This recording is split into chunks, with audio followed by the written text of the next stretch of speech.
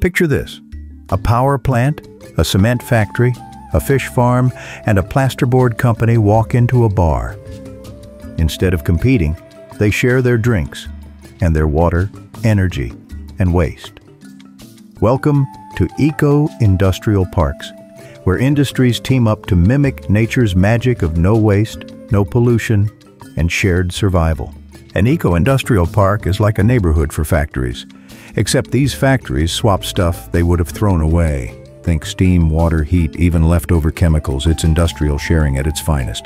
Kalundborg, Denmark is the poster child of EIPs.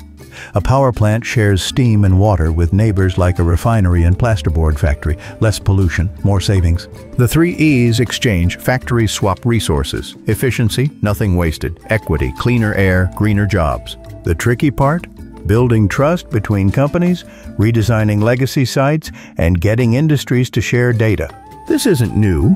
Traditional craft hubs in India and China shared materials long before we called it circular economy. So the next time you see factories together, ask, are they just neighbors or friends sharing for the planet?